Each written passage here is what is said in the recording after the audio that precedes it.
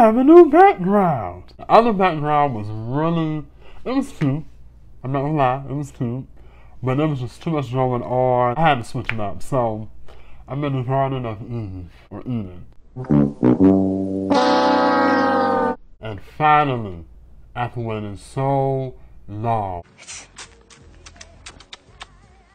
I finally have the new Fenty Skin. I ordered this, I'm gonna say last Thursday. Last Thursday I ordered it. I had like in the waiting room. I waited about 8 minutes and it took me directly to the website. If you order all 3 of them, they'll give you like a discount. So in total I spent about maybe $81 for all 3 of the products. Anyway, that was enough on the backstory. So the cameras. Dead ass. Ooh. So it comes like that. So let's see.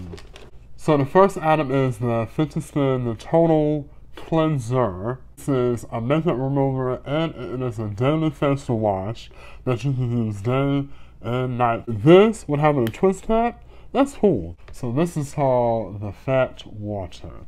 And it's supposed to be a serum and a toner all in one, which is pretty cool. As a twist cap. Oops. It was at this moment that he knew. He fucked up. Very last thing is the Hydrovisor, which it is a moisturizer and a sunscreen in one.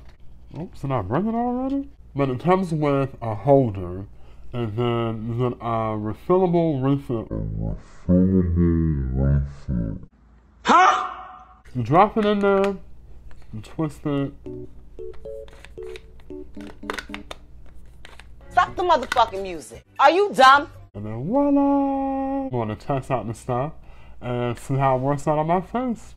So I used the Total Cleanser on my face and it made my face feel really, really smooth. Like I didn't feel dry. I didn't feel like my skin was being stripped. It made my skin feel like nice and supple. I felt like a baby. And when I used this, it came off like really thick, but watery at the same time. So like once you put it inside your hand, you can kind of like move it around without it like sliding all over the place. But I put that on and I always get worried about my skin drying up. And I know this has like witch hazel in it. And witch hazel is good for like dried out pimples, but I put this on my face and like this felt really, really nice on my face. Then lastly, I tried out the Hydrovisor. I was a little nervous because when I put it in my hand at first, it was a little purplish. And when I put it on, I was worried about like, oh my god, my face is gonna be like really, really purple cream on there. But it blended in really nice and it made my skin feel smooth. Really smooth. So I'm gonna try this product out for a week and see if I make my skin feel any different. Rihanna is killing it. She has a makeup line, she has a clothing line, now she has a skincare line. I'm proud of Rihanna. So I hope you guys enjoy this review. Or like, not really a review, but more so like my first impressions on the Fenty skincare line. So my name is Lana Wu. I hope you enjoy what you see. Like, comment, and subscribe to this channel.